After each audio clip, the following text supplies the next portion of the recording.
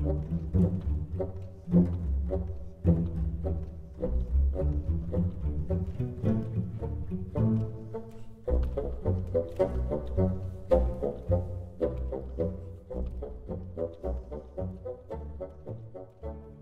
hello everybody, and welcome to my second video tutorial. This time we are on After Effects.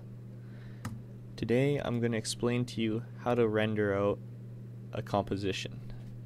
So I've already taken the liberty into adding curves and splicing in a couple of different scenes. It's my character in Skyrim here. He's just chilling here, and then he sees this guy drumming in the background, and he gets really angry and starts to kill him. So we're gonna go back here to the primary comp that I want to render out, or the scene, and we're gonna go and click Add to Render Queue, or Control M, whichever one works for you. Yeah, I'm gonna delete these. Don't worry about those. Just go to the one that's on the bottom. We're going to select where it says lossless, and we're going to select Windows Media. I found that Windows Media is usually the smallest file size and pretty decent quality. Like it's what you want for video or for YouTube or something like that, right? So click OK. We're going to click the audio output, and we're going to go to 9.2. Professional is not really necessary since we're not putting this on a DVD, unless you are, which then select it, and you probably know what to do if you're using a DVD. We're going to go 192, which is pretty much DVD quality, but it's still not as extreme as what professional would give you. I do not recommend using professional by any means. It's not really going to give you that much advantages except for a higher bitrate, I believe, which even then, yeah.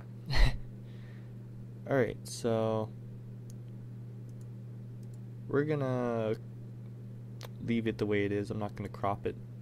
Sometimes I like to crop it, gives it a nice cinematic look, but today we're not. Alright, so we got that. Click OK. We're going to specify this. We'll just call it Rampage 1.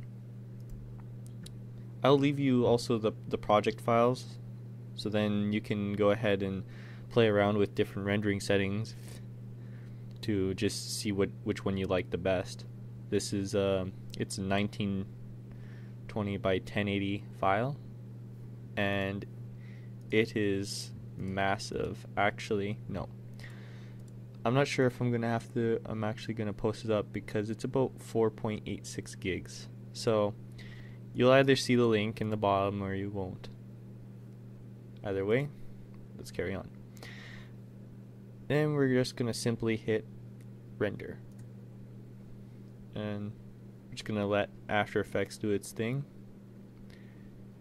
Times may vary due to different computers, you know. And while we let this render, I'm just going to give you a word of advice if you're using Fraps to record video games, because you may ask, what are you using to record your video games? Well, I'm using Fraps.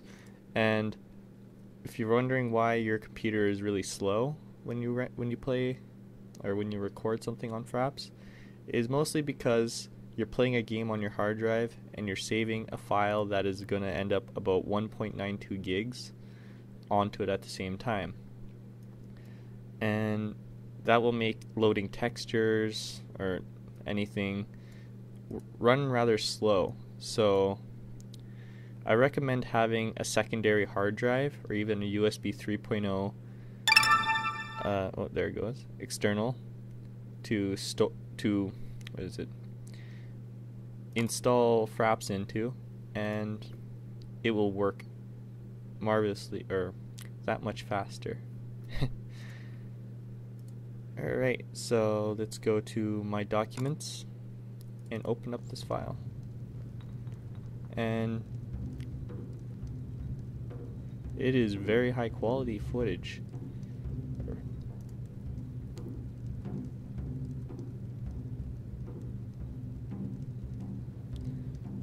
Guys drumming along. Please, someone do something. And that's why you don't mess with me when Skyrim Online comes out. Or is it the Elder Scrolls Online? Whichever one. Don't mess with me. Alright, so... And if you're wondering why your files may be massive on any other format, see, this is only 26.7 megabytes. If you're wondering why it's like 1 gig, is because when professionals render out in like an AVI format, what they're trying to get is uncompressed footage, which is, well, say, I guess perfect or next to exact quality to the original, which is very hard to achieve. So then you can get, or so then when you go to add more effects or change something up, you can always go back and do that. Or what you can do is just do dynamic linking, which I'll probably do a tutorial on later, but I'm still in the process of figuring that one out myself, because I've been having just a few issues. Not sure why, but my other recommendation, if you want even higher quality, say if you were to burn it onto a disk, is to use QuickTime. So I'll just go ahead and just show you. Add to render queue. I'm gonna go QuickTime. Pretty much these settings are already pretty good. You can use animation or photo photo JPEG, whichever one. And that there, shoot it up to 100 and you'll have a very, very amazing quality. But the render speed will be just about the same, but the file size is enormous compared to Windows Media, and that's because just that much more quality, right? So instead of a 26.7 meg video for 26 seconds, you'll probably end up with something around 300.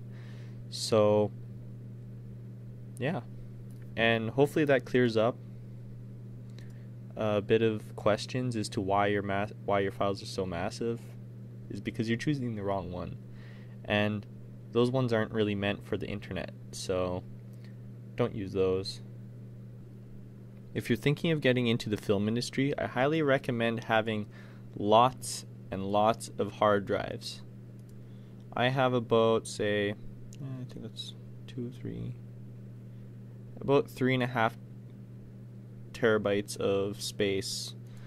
So it's for those guys who want to render out in those AVI formats and store a lot of crap, such as a lot of like uncompressed footage. So yeah, hopefully I've answered your questions, and put more comments or even suggestions in the comment box below for ideas, suggest. All right, have a good day, stay classy.